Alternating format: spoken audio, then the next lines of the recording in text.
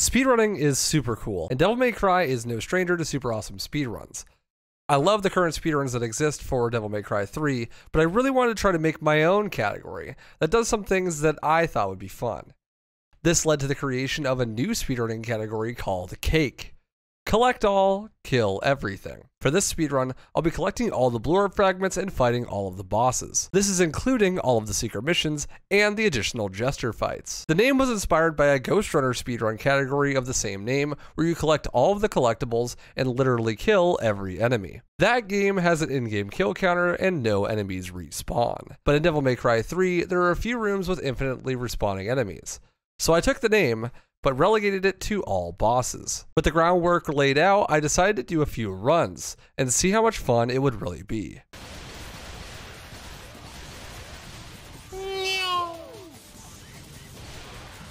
Man, this game is fun.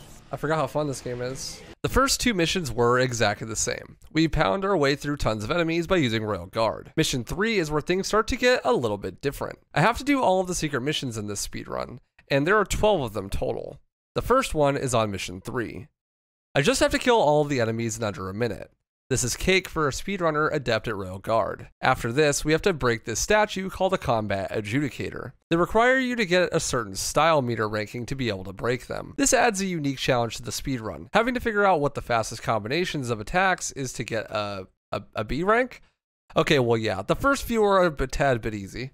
But I swear, later they get much, much harder. I speedrun lots of games. Currently we're doing my the first ever speedrun of Devil May Cry 3, Cake, which is collect all, kill everything. Unfortunately, that means that I gotta do this Combat Adjudicator.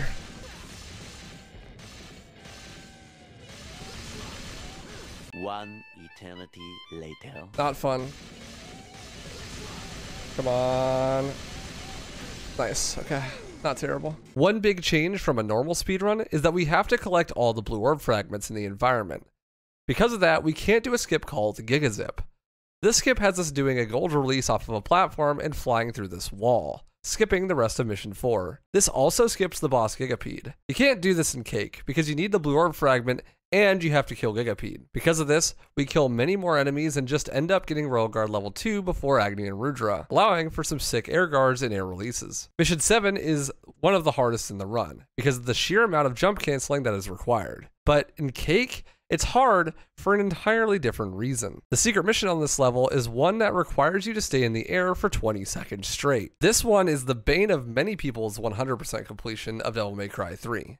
These cheeky fuckers jump all over the place and always let you down about 1 second before victory. I decided to take this into my own hands and eliminate as much random element as I possibly could. By killing 3 of the 4 enemies, I can narrow it down to focusing on just one. By jumping off the inside shoulder, I can always get him to spin in circles and never jump or swing his weapon. It requires a bit of precision, but it's way more consistent than just praying that you get it by jumping in the corner. Having actually tested most of the secret missions ahead of time, this was going pretty smoothly, until I got to mission 8. There was a problem. The secret mission has a cheese that requires Trickster to be equipped, and I forgot to equip it at the start of the mission. Problem is, if you don't equip it at the start, you can only equip it at a shop.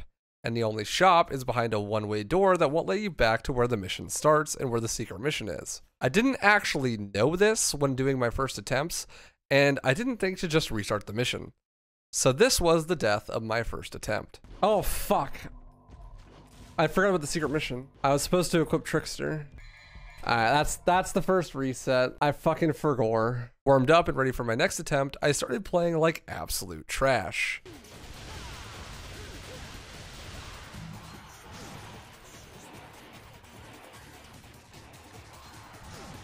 Oh no. Oh no. We can't fall into this habit, chat. Can't let me reset like that. Devil May Cry 3 is a game notorious for its extreme levels of difficulty. As you can see, the enemies are extremely aggressive and will not stop attacking you. You know, I should just do all of my speedruns on the very first attempt because I always play better on my first attempt. Who the fuck needs to warm up? Just immediately jump into it and just play. I always play better that way. Like, I swear. I'm just gonna reset my life away now. Or rather, my expectations for myself were so high that I couldn't live up to them, and that sent me on a downward spiral that not even Limit could commentate over. After the game completely broke and gave me a good laugh, I was good and ready to get going once again. Her scythe is like omega long. Is the hit range longer? I don't think so. I think it's just a visual, but I think like sometimes texture stretches happen like that, but I've never seen it happen on a weapon. What the fuck was that? I was staying strong and having a lot of fun with the extra boss fights and secret missions. The run was a lot more slow paced than normal 90%, but required a vastly different set of skills. A good example of this is Secret Mission 6. This secret mission is definitely supposed to be done with air raid from Nirvan, but that's like 20,000 orbs and I'm a cheap bastard. So I spent like 2 hours trying to figure out how to do it without air raid. And it turns out that you can. It's just really hard. If you're in Double Trigger with Rebellion and jump and hold the lock-on button, you slowly glide while losing height over time. With near perfect movement, you can collect all of the orbs completing the secret mission without buying air raid. Really hard though. What you can't avoid, however, is needing to buy air hike. It's required for the secret mission as well as a few blue orb fragments throughout the run. And it's also required for the final secret mission on mission 18. Because of this, the orb route is a lot tighter than normal 80%. And to make up for it, I collected a lot more orbs. This was all stuff that I had prepared before doing my first attempt though. If I hadn't, this probably would have been about 5 hours long. The extra Jester 2 fight was fun, but mostly exactly what you would expect it to be. Over a minute of straight jump canceling. I discovered later on that it's actually better to use Agni and Rudra to jump cancel here. Secret Mission 9 proved to be the hardest in the whole game, and for a very dumb reason. It has these gondolas that fly past you and you need to shoot at them to kill all the enemies before they can escape. If you do, then you beat the secret mission. Overall, it takes about a minute, but if you mess up, you have to go from the start all over again. It's a huge time loss. The first time I ever tried it, I used Spiral and Royal Guard to shoot really fast, making it rather easy. Or so I thought. I did it first try on my first attempt, but on other runs, I lost over 5 minutes here to slightly mistiming my shots. You can get extremely trolled on this secret mission if you aren't absolutely perfect. And I didn't want to match Ebony and Ivory because my poor hands just can't take it anymore. The final few secret missions were a ton of fun. I found out that you don't need level 2 Trickster to beat the final secret mission, just air hike and level 1, and the second to last could be a real show of skill, if I had any. The hardest thing in the whole speedrun, however, turned out to be this last combat adjudicator in mission 18. Again, I did it relatively fast on my first attempt, but I lost over 10 minutes in subsequent attempts. I just could not be stylish enough, even when switching to Swordmaster to get the extra move. I could buy an extra move, but I was afraid I wouldn't be able to afford the Holy Waters for Arkham.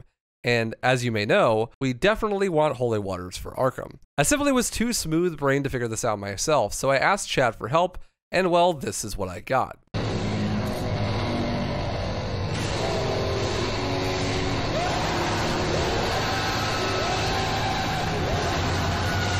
Don't ask me, but it does work. Thanks to this, it is now completely consistent without having to buy any extra moves. The final challenge is one last blue orb fragment. In mission 18, there's a boss rush that you normally only have to fight enough bosses to make a complete circuit on this board. But for the blue orb fragment, you have to fight every single boss. It's a super fun boss rush that requires a bit of tactical thinking to do quickly. I actually learned something new about this.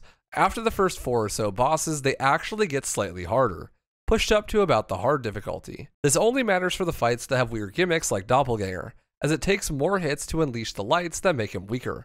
Heading into the final missions, I finished the game for the first time in just under 2 hours. Super slow, but the next few days would see me optimizing it much further, all the way down to a 1 hour and 37 minute time, even if I did miss a blue orb fragment, making it technically not a complete run. I feel like I missed a blue orb fragment or something, because shouldn't that complete the orbs? Tell me I missed this one, because that would be funny, and it would be really easy to fix if I just didn't grab this one. No, I grabbed it. This is the one in 11. Did I grab the one on 11? Like the one up on the things on 11? It might have been that one I skipped. This one right here. Yeah, I just leave. That's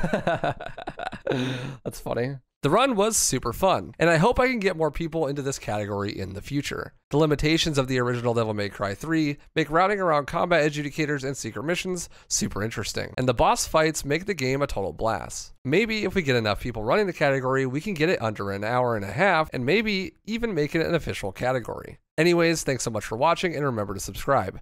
I'll see you next time. Stay stylish.